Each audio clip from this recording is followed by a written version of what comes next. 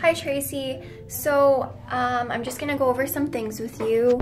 I'm not really sure where you left off because I haven't seen you in a while, but let's just go over the C major scale. We're gonna play it hand separate and then we'll do contrary motion. I don't know if you already did that, but maybe it'll just be a review for you. You can also do this with all the other scales too with the same fingering. So let's try to show you this.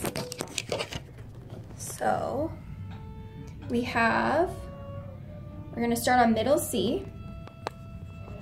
So 1, 2, 3, 1, 2, 3, 4, 5, 4, 3, 2, 1, 3, 2, 1. So that's our right hand. And we'll move you over to our left hand. So it's gonna go 5, 4, 3, 2, 1, 3, 2, 1, 2, 3, 1, 2, 3, 4, 5. Now, try to show you both hands here. So I'm not going to be able to show you both hands, so I'll just play them together for you. So it's just going to be the same fingering, so you can start really slow if you want.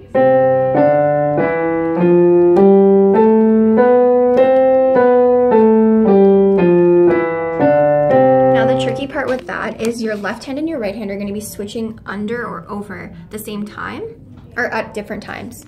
So just make sure that you really pay attention to that. I'll see if you can see that from now.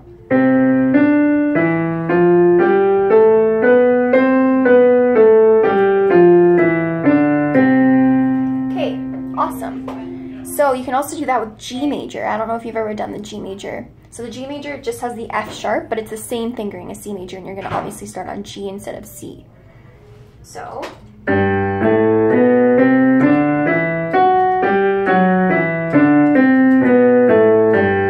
remember to switch your fingers when they're supposed to be switched.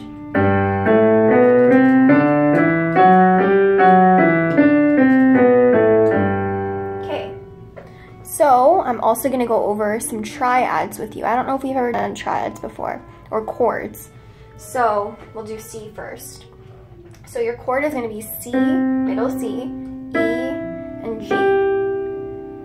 So you're just going to play those together in a solid, it's called solid form. And then the next one will be E, G, C, and you're going to play those together. The next one will be G, C, and E. The next one will be C, E, G again. So I'm just going to play those a little faster.